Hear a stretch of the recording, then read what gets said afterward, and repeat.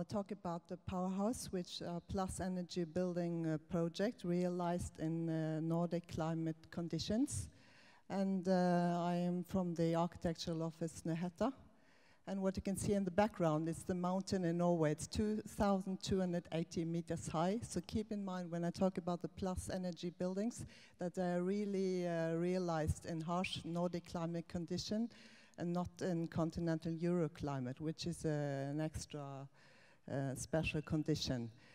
And as you can see here, my company, we always do a tour to the Snøhetta mountain, where we also have our name after. And also working with this plus energy building is a little bit like this image symbolized, that you don't know, you have to find your way in this very harsh climate, and when you actually reach the goal, you are quite happy. So we have projects all over the world with a concentration in Northern Europe and also continental Europe, and offices in Oslo, New York, San Francisco, Innsbruck, and some smaller office in Singapore. And the main offices are located in Oslo and New York, and it's a little bit funny when you look at the bird view that the location is actually quite similar, even though we are on a quite different part of the world.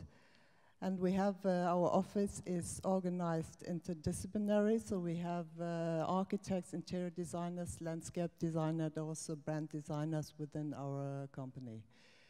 And when I talk about plus energy buildings, I think it's quite important to keep in mind that it's a lot about collaboration, thinking out of the box, and a lot of sharing knowledge. So this is also the main attitude we have in our office, working together in teams, sharing knowledge, the open space, and also the project, what was mentioned just before the opera, that for me is actually our realized most sustainable building, because it's all about social sustainability, and as you can see at the roof, we have this enclosed cultural public program in the building, but actually the roof is the public space. It's a gift back to the city context. So, and it's, I drive across the opera several times a day, and there are always people on top. And as it also was mentioned, we are currently developing the headquarters for Le Monde, where the public space also is an important issue, handling that kind of project. The Powerhouse, the plus energy building. So why is it so important that we are kind of dealing with that part of the building development? When you look at this installation of a German artist, politician discussing global warming. Today, building industry, it stands for 40% of the world's energy consumption, and in 2050 it will be about 100% if we don't act now. And also the European Union has this quite ambitious goal that most of the new buildings should be almost energy neutral in 2020. So the Powerhouse Alliance, it's a collaboration model that was founded in 2010, and they have a kind of, or they have the ambition to develop plus energy buildings together. So it's a consortium that consists of an architect, developer, and several organizations that together have this goal. And also there's a lot of different definitions on plus energy buildings. So the Powerhouse Alliance has agreed on this definition, so that a powerhouse is a building that during its lifetime produces more renewable energy than it consumes for production of building materials, constructions, operation, and demolition of the building. And the building should also be built under commercial conditions, which also is a part of the sustainability concept. What does it mean then when looking at the building? Yes, it's that the operational energy demand and the embodied energy. So we have included all the energy that is consumed for the materials, which is quite new when you're dealing with plus energy building. That this should be less than the production of renewable energy on site. So this is a very easy model to have in mind. So what are the key factors for the succeed of this project? How do we do it? As I mentioned already, the new collaboration models is quite important. We have worked a lot in workshops and also sharing knowledge.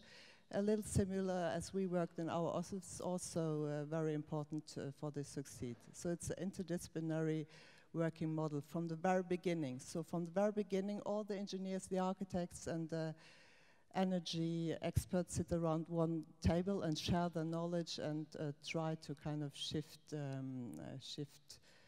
positions also. A dedicated and ambitious leadership, of course, that's important, that you always stick to the goal that you have started with. And as I mentioned, the interaction and the disciplinary design process as a key factor to succeed. As an architect, it's also very interesting when you include the environmental conditions while developing architecture. It also leads to a quite different typology, which is quite interesting when you work with this kind of projects.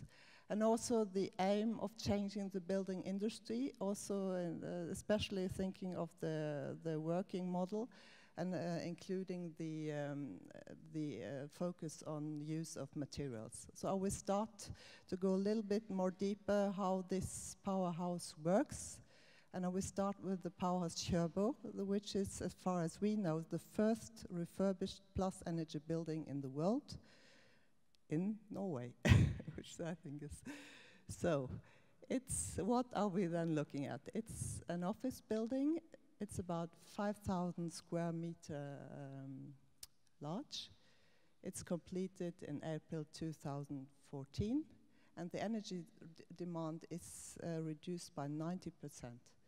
And it's energy positive over lifespan, as I mentioned, 60 years, and it's BREEAM outstanding as well. So we also include the BREEAM in this work. So these are the two buildings that we have looked at, which are part of a bigger organization of buildings at this site. So these are the three main elements that I will lead you through that are necessary to work with when you develop plus energy buildings. The first of all is minimizing energy consumption. Of course, I think there are a lot of architects in the audience. The building envelope, the facade, is a key essence in succeeding with those projects. So it has to be super tight. In winter, you don't have the heat doesn't have to leak out. In the winter, also the building has to stay cool. And also, it's a balance between high insulated wall and daylight. So this facade consists of 40% windows with very high U values. That's what it looks, the original building. And one condition for this project especially, that we had to keep the facade expression that has to do with the municipality and regulation issues. So we had to keep this black expression. This is the aluminium facade from the 80s. So we took this expression further and changed it into wood. And what you can see here, it's a wood cladding. It's a very old Japanese way of treating wood, that you burn the outer surface and that is kind of protected against weather condition. And then it doesn't need any maintenance afterwards. The ventilation system, of course, very important. It's a very compact system with low velocities and compact technical installations. And it reduces the energy demands to 1/8 of the conventional system. So we have a direct air intake at the facade to keep all the technical infrastructure as less as possible. This is from the building site on the building period. And displacement ventilation, which means that you put large air volumes at the bottom of the room, and then the kind of internal loads of the room will mix the air and the temperature. So you don't need so much technical infrastructure to make this system work, but it requires, of course, much more calculation before so planning is a key factor also on this project here. This is from the building side. And also the building integrated shafts and air ducts, since we are using we have large air volumes, but they go with low speed. We can also use, for example, internal staircase as shafts, which also then is a kind of, you both use building elements as technical elements as well, so you save materials and infrastructure when you are thinking in those ways. So very easy summarized, it's to use the knowledge on technology, but to use as little as technology as possible in those kind of projects. As I mentioned earlier, embodied energy, so also the use of energy and the energy that is embodied in all the materials are calculated in the big energy calculation. So that means that we have carefully picked all the materials for this building. A lot of natural materials, but also materials that require slow maintenance and have a low carbon footprint. Recycling, also a quite important part of those projects. We kept all the concrete structure of the building, and we reused actually the facade glass for interior, as you can see here.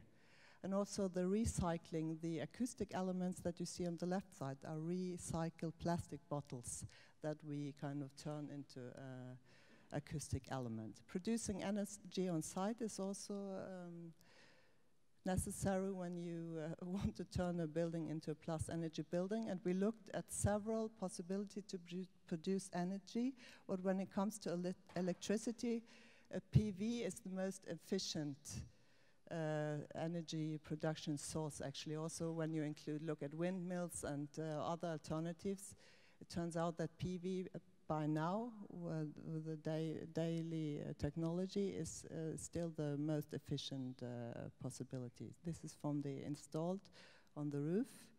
And also we used thermal energy for the heat exchange. Optimizing energy use, this is also very important. How do you use the building? How do you operate the building? How do you save as much energy as possible? So it starts already in the planning process, of course, how you lay out the plan, where you put the cell offices, where you put the open landscape, so that it's easy to demand control the project later. And also where they put the cores and where you put the different functions. So the central core, of course, in this building, it's both about spatial zoning, but it also collects the different technical infrastructure and programs. One also balance you have to deal with is that you need the exposed thermal mass to balance the indoor climate, and that means that you have to expose 40% of the concrete ceiling. But then again, you have to solve the acoustics, so then manage to develop a system that both can expose the concrete floors and then still is able to regulate the acoustic requirements. Lighting concepts, which has to do with zoning and demand control. I will show you some images, but the product, this was how it was before, and how we visualize it under the planning process, and how it's after. So it's very close actually to the initial concept and idea we had how this could be turned into life. How it was before, quite ordinary office building of the 80s, dark and not very nice to look at, how it's visualized and how it's actually realized.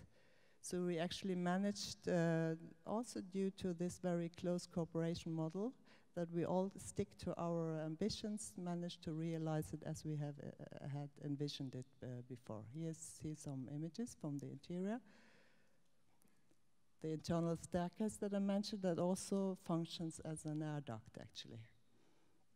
So what we say about the project, it hasn't changed so much the exterior, but it has changed very much the soul, since most of the changes happened inside. So this is summary.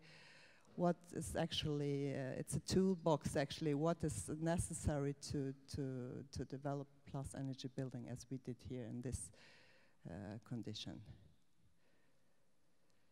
The next project that is under development would actually had that was actually the plan that should be the first project in the Powerhouse line, but it now turns that it's the second one in line.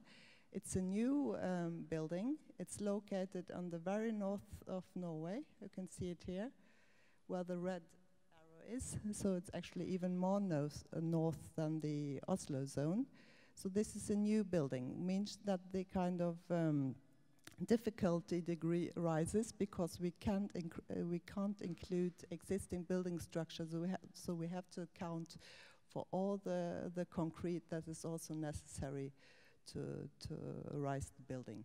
So here again a summary for, it's the same actually, the same toolbox that applies for a new building as for the refurbished building.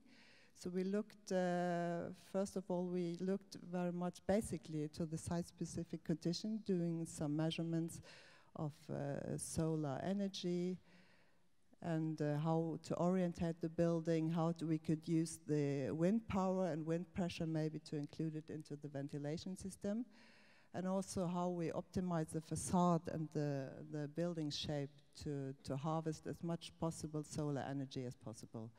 Some visualizations from the project, as you see here, city context, and a comparison between the ordinary office building in Norway and how we calculated our new building in comparison to that. So it's really a big step.